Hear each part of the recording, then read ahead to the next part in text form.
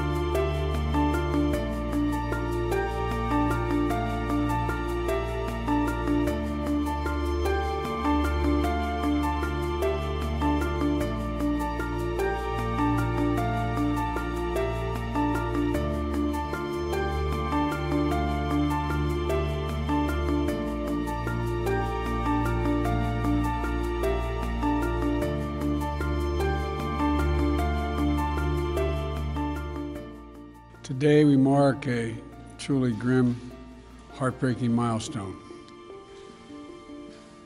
500,071 dead.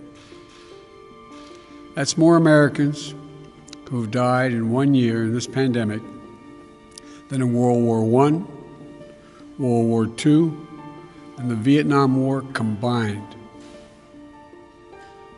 That's more lives lost to this virus than any other nation on earth. But as we acknowledge the scale of this mass death in America, we remember each person and the life they lived. We ask you to join us, to remember so we can heal, to find purpose in the work ahead, to show that there is light in the darkness. This nation will smile again. This nation will know sunny days again. This nation will know joy again.